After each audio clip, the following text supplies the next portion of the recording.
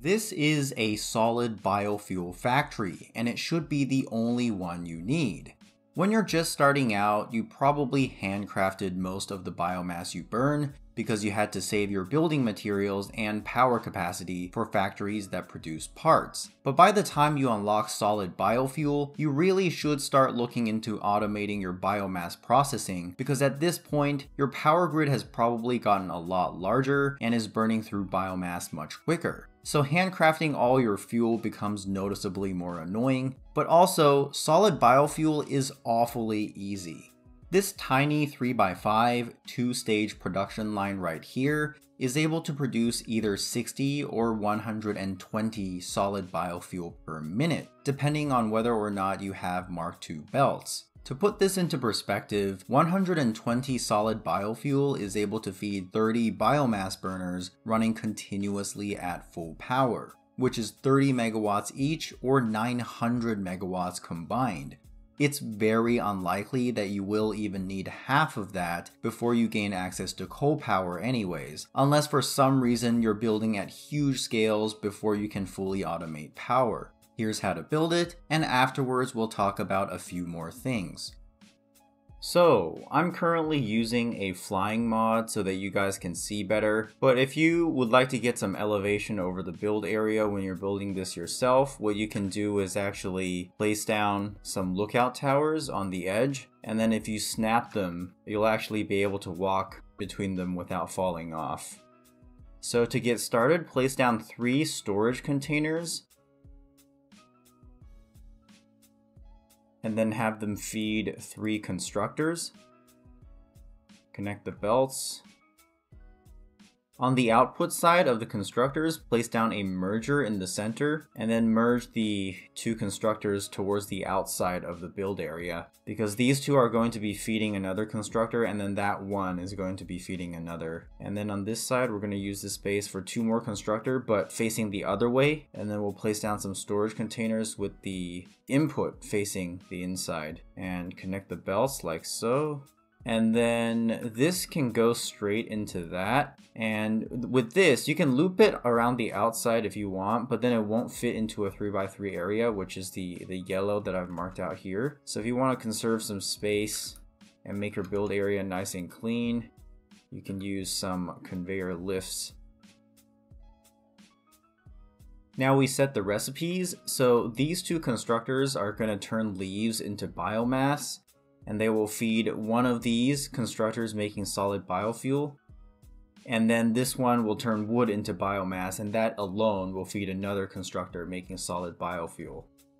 So let's set this to biomass leaves, and then biomass leaves again, and then biomass wood,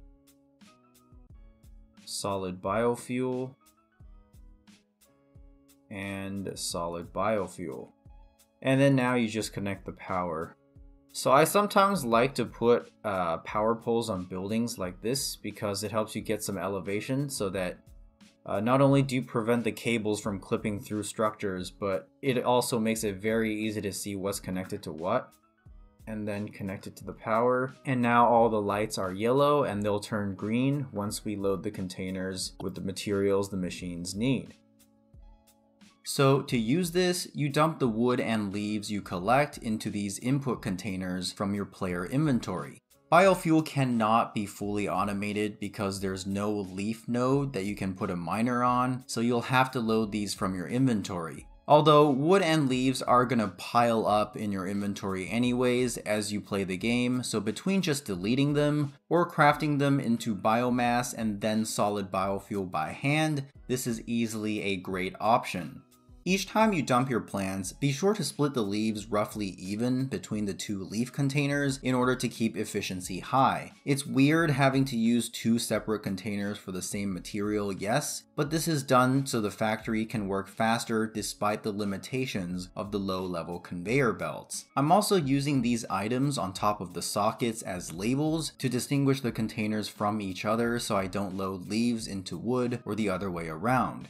At the time of making this video, there are currently 3 ways to label containers in Satisfactory. Besides this, you've got signs, which require fix-it coupons and quartz, and you've got the output belt, which can only be used to label the output containers, so this is good for now. To get this, all you have to do is get some of the item and hold right-click on the stack in your inventory to get a stack of 1.